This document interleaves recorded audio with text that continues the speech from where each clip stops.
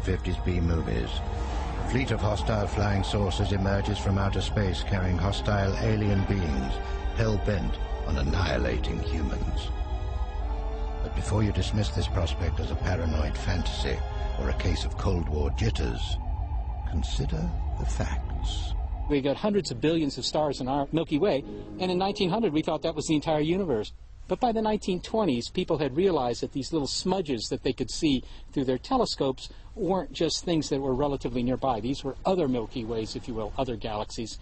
And we now know, thanks mostly to work of the Hubble Space Telescope, that the number of galaxies we can see is on the order of maybe 100 billion. And, of course, we probably only see a very tiny fraction of the real universe.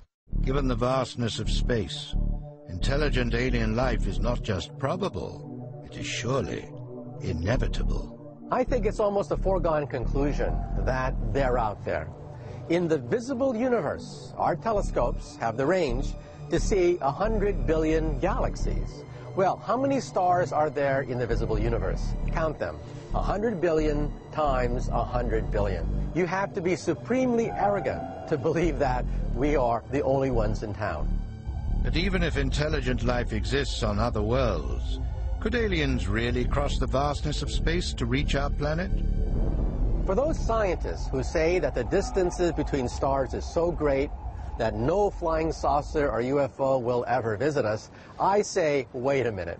Civilizations that can reach us from outer space are not 100 years ahead of us. They would be perhaps 100,000 to 1,000,000 years ahead of us. And there may be good reason why such an alien race might decide to invade our world. We scientists realize that our universe is dying. It is expanding out of control. It is blowing out, and billions and trillions of years from now, we will have the last nice day.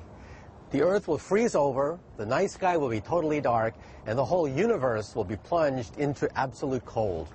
There is only one escape from the death of the universe itself, and that is to leave the universe.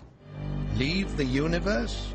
Crazy as this sounds, many scientists now believe there may be more than one universe, perhaps connected together by black holes.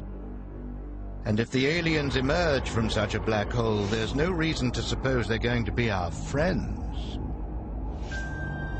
In the films, whenever we encounter extraterrestrials, they're always more or less at about our level, but the facts are that if we do pick up a signal from another world, it's going to be coming from a society that's far beyond our own.